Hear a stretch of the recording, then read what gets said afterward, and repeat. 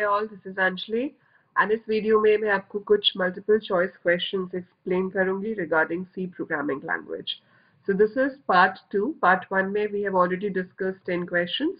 So this is part 2 in which we are going to discuss another 10 questions regarding C programming. ये जो questions हम यहाँ पे discuss कर रहे हैं ये आपको हेल्पफुल है अगर आप BCA एंट्रेंस के लिए प्रिपेयर कर रहे हो, अगर आप प्रिपेयर कर रहे हो for your campus placements, then if you are preparing for any of the competitive exams जहाँ पर C की knowledge check की जाती है, so such kind of questions are asked over there. So this would be really helpful to you if you are preparing for any of these kind of exams. So let's start with it. पहला question है यहाँ पे, study the following statement and you have to tell what will be the output. Statement है for I is equal to 3, I less than 10, I plus plus, and we are printing percentage D plus plus I. Okay. आपको बताना है कि in given options में से इसका output क्या होगा. तो लेट्स सी कि इसका आउटपुट क्या आना चाहिए. I इनिशियली 3 है, 3 less than 10 is true. Okay, it comes here. यहाँ पर है printf percentage d plus plus i. This is pre increment.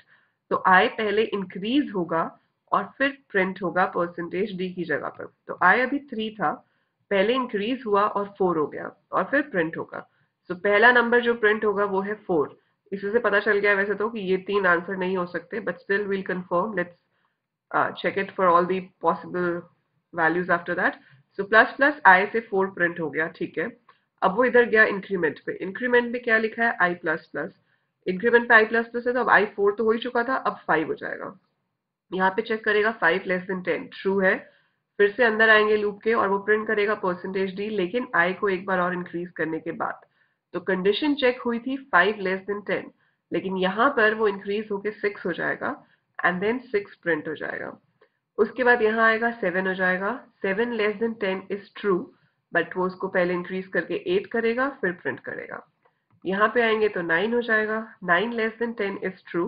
अंदर आएगा 10 प्रिंट करेगा आफ्टर द इंक्रीमेंट, 11 हो जाएगा. 11 less than 10 is false. Condition false है, इट विल स्टॉप. सो इसका आउटपुट होगा 4, 6, 8, 10. Now second question is, what is the purpose of following code where a and b are integer variables?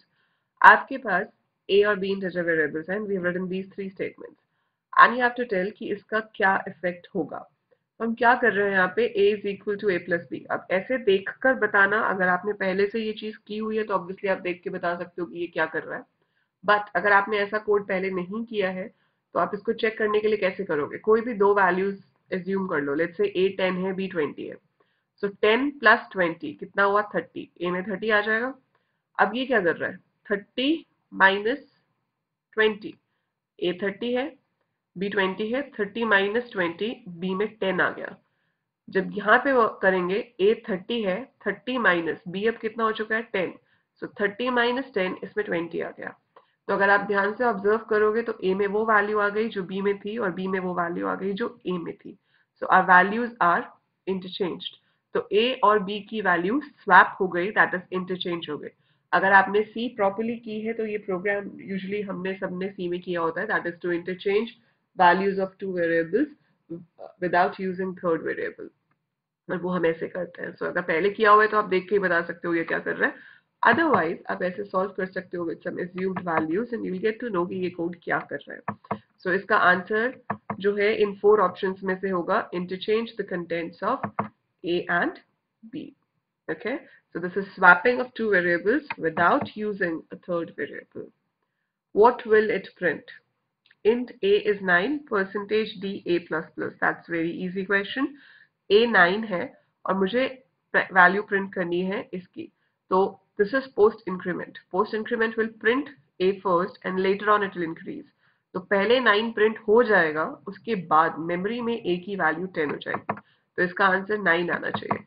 So options क्या है? Prints 10, it prints 9, it prints garbage or none of the above. So it prints 9. That's the correct answer for this. लेकिन अगर a हम आगे use करते हैं किसी भी और एक्सप्रेशन में इस स्टेटमेंट के बाद, तो वो 10 यूज होगा क्योंकि ये पोस्ट इंक्रीमेंट है. Which of these is an exit controlled loop? So आपके पास C में दो तरह के लूप्स होते हैं, entry control loop and exit control loop. Entry control वो होते हैं जिसमें लूप में एंटर करने से पहले कंडीशन चेक होती है। अगर कंडीशन ट्रू है तभी लूप की स्टेटमेंट्स एग्जीक्यूट होंगी, अदरवाइज एग्जीक्यूट नहीं होंगी।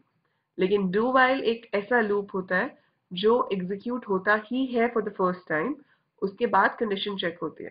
ट्रू है तो दोबारा चलेगा, फॉल्स है तो दोबारा नहीं चलेगा। सो वाइल एंड फॉर दोनों एंट्री कंट्रोल लूप है, एंड डू वाइल आपका एग्जिट कंट्रोल लूप है। फॉर ईच लूप सी में होता ही नहीं है, जावा में होता है, so we don't have this loop in सी। सो इसका जो आंसर है वो है do while loop, that's exit controlled loop, क्योंकि वो डू लिखने के बाद सारी स्टेटमेंट्स को एक बार एग्जीक्यूट करता है, नीचे वाइल के साथ कंडीशन होती है, वो ट्रू है तो ऊपर जाएगा, नहीं तो नहीं जाएगा। So that's how it goes. Which operator is used to find exponent in C? Exponent मतलब power of a number। अगर मुझे a raised to the power b calculate करना है तो कौन सा ऑपरेटर है जो आप C में यूज कर सकते हो? The answer for this is none of these. C language में कोई ऑपरेटर एक्सपोनेंट कैलकुलेट करके नहीं देता है। This not neither this nor this, इनमें से कोई साइन एक्सपोनेंट के लिए यूज नहीं होता है। रादर हमारे पास एक फंक्शन होता है POW, जिसके लिए आपको maths.h इंक्लूड करनी पड़ेगी, तभी आप उसे यूज कर सकते हो। So none of these is the answer for this. Okay, sixth question is, if no condition is mentioned in the for loop, it works for. So if there is no condition mentioned in the for loop, it works for how many times? It works for how many times? Or there is an error. So option is an execution error. It works for 0 times, it works for 10 times, or it works for infinite times. So correct answer is it works for infinite times. अगर आप लिखते हो for a is equal to 1 semicolon, condition छोड़ दी, फिर से semicolon के बाद आपने कंडीशन लिखी, सॉरी इंक्रीमेंट लिखा, बट कंडीशन मिसिंग है, कंडीशन नहीं है वहां पर। सो अगर फॉर में कंडीशन मेंशन नहीं है, इनिशियलाइजेशन सेमीकोलन खाली, फिर से सेमीकोलन और फिर इंक्रीमेंट डिक्रीमेंट है, सो उसका मतलब होता है लूप वर्क करेगा इनफाइनाइट टाइम्स, क्योंकि कंडीशन है ही नहीं। जब है ही नहीं तो by default it's treated as true and it keep on working. तो ऑब्वियसली उसको ब्रेक करने के लिए हम ब्रेक स्टेटमेंट यूज कर सकते हैं लूप में, exit, go to, any of the statements can be used, but because of missing condition it will work for infinite number of times. Okay, then next question is output of the given code। n की value initially 6 है, then we have printf, 3 bar percentage D है और आगे लिखा है plus plus N, N plus plus N plus plus. अब काफी लोग इसमें ये गलती करते हैं कि जब आप इसे सॉल्व करोगे तो आपको लगेगा इसका आंसर ये है। क्यों? क्योंकि प्लस प्लस एन मतलब प्री इंक्रीमेंट, तो 6 था 7 हो गया, यहाँ पर आए ये पोस्ट है तो 7 ही प्रिंट हो जाएगा लेकिन मेमोरी में 8 हो जाएगा, यहाँ आए 8 प्रिंट हो गया लेकिन मेमोरी में 9 हो जाएगा। This is the quite obvious way we are going to think about it, but थोड़ा सा चेंज है यहाँ पे। जब printf वर्क करता है सी में तो वो लेफ्ट टू राइट वर्क नहीं करता, वो राइट टू लेफ्ट वर्क करता है।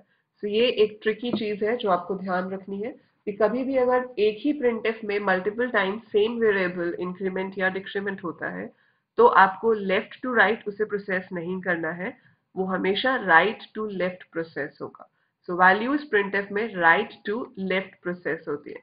तो सबसे पहले जो प्रोसेस होगी वो ये चीज होगी n प्लस प्लस, मतलब जो थर्ड नंबर है वहां पे 6 प्रिंट होगा, पर वो मेमोरी में इंक्रीज होकर 7 हो जाएगा, फिर वो यहाँ आएगा, ये भी n प्लस प्लस है तो यहाँ 7 प्रिंट होगा सेकेंड नंबर, लेकिन वो मेमोरी में इंक्रीज होकर 8 हो जाएगा।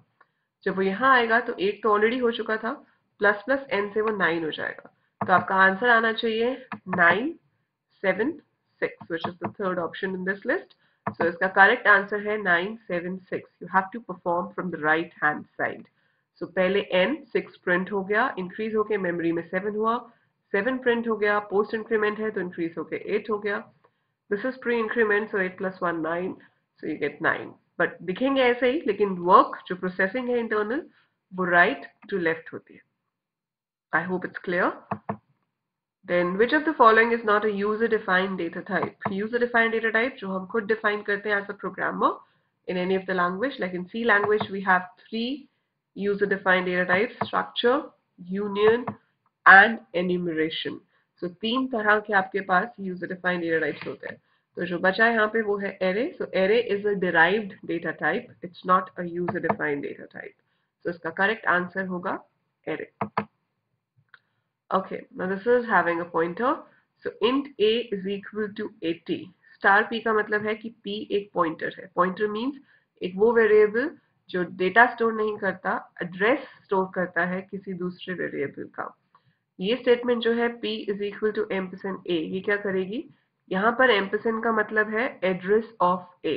सो ये a के एड्रेस को स्टोर कर देगा p में, जो कि एक पॉइंटर है.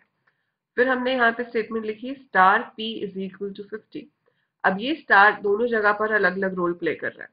यहाँ पे स्टार का मतलब है पॉइंटर नोटेशन सिंबल. ये सिर्फ बता रहा है कि जो चीज डिक्लेयर हुई है वो एक नॉर्मल वेरिएबल नहीं है, वो एक पॉइंटर है. और ये बता रहा है कि हमें वैल्यू यूज करनी है इस एड्रेस पे से. तो यहाँ पर इसका काम है value eight address. Value eight address p should be assigned 50. अब p में किसका एड्रेस है, a का. तो इनडायरेक्टली आप जो चेंज कर रहे हो वो a की वैल्यू को चेंज कर रहे हो. तो a में 80 था, वो ओवरराइट हो जाएगा और उसकी जगह पर 50 आ जाएगा. सो पॉइंटर्स का काम ही यही होता है कि हम किसी भी मेमोरी लोकेशन को बिना उसका नाम यूज किए भी एक्सेस कर सकते हैं bye it's address. So address of a goes to p and then you modify the value, और जब ये प्रिंट करेगा तो ये a को जब प्रिंट करेगा तो 50 प्रिंट होगा. So it will print 50. So pointers बहुत इंपॉर्टेंट होते हैं सी में, वेरी इंपॉर्टेंट दे आर. और किस तरह से पॉइंटर्स आपके फंक्शंस में काम करते हैं, call by value, call by reference को इम्प्लीमेंट करने के लिए हेल्प करते हैं. सो if you're not using pointers, it's call by value. लेकिन अगर आप pointers use कर रहे हो तो वो call by reference होता है. That means changes made in the function to the reference variables are reflected back. Whereas call by value में changes reflect नहीं होते हैं. For going into details of what are pointers, what is call by value, what is call by reference, you can watch my other videos जो pointers and calls को explain करती है in detail.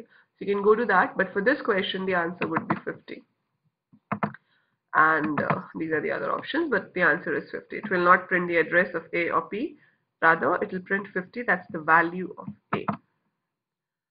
From the following, choose the incorrect statement about arrays. Okay. First is arrays are stored in contiguous memory location. Name of the array holds the base address of the array. First element of an array is referred using index 0. All values in an array are of same data type. So first statement true है, array हमेशा contiguous memory location में save होता है. That is अगर आपके पास 10 integers हैं तो 10 के 10 एक के बाद एक contiguous block में store होंगे, आधे आधे कहीं नहीं हो सकते. Name of the array holds the base address, that's also true. All values in the arrays are of same type, that's also true. लेकिन first element जो होता है array का वो index 0 पे होता है, ना कि index 1 पे. So जो incorrect statement है वो है आपकी third statement, that is first element of an array is referred using index 1. No, it's referred by index 0. Okay, so that's about basic questions on basics of C.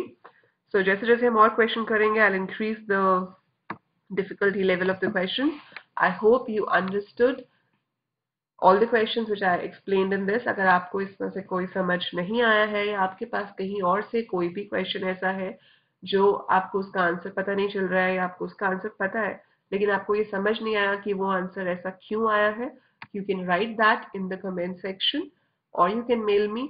I will try to get back to you as soon as possible.